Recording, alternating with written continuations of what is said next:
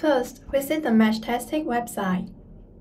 Then, click on Learn More. Here we can view the relevant documents of mesh testing. However, our focus today is on the firmware flashing operation. So, click on the Download option at the top of the page, then go to Web Flasher.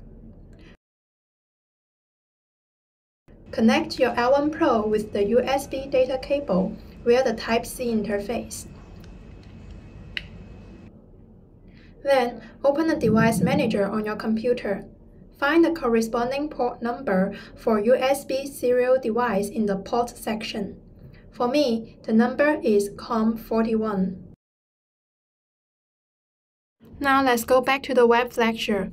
Click on Select Target Device. Then, go to the Seed group. Choose Seed While Tracker L1.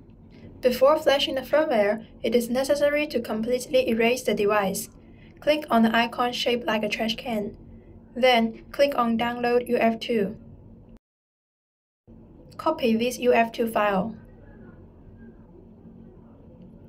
Enter the DFU mode. Select your device port number, which is the one we just saw in the Device Manager. The default name of the disk is Tracker L1. Paste this UF2 file into the disk. After the progress bar is completed, click on Open Serial Monitor.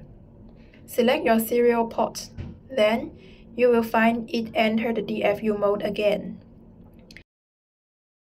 At the same time, you will see the serial port information appear below, which indicates that the erasure was successful. Select the device again. Now we are going to flash the firmware. We need to choose a firmware version. Alpha represents the constantly updated test version, while beta refers to the stable version after testing. It is recommended to use the stable version, but the equipment you received is at version 1.3 beta or higher. Therefore, I chose the 2.7.10 alpha version for the demonstration. Click on Flash. Select Continue. Click on Download UF2. Copy this UF2 file.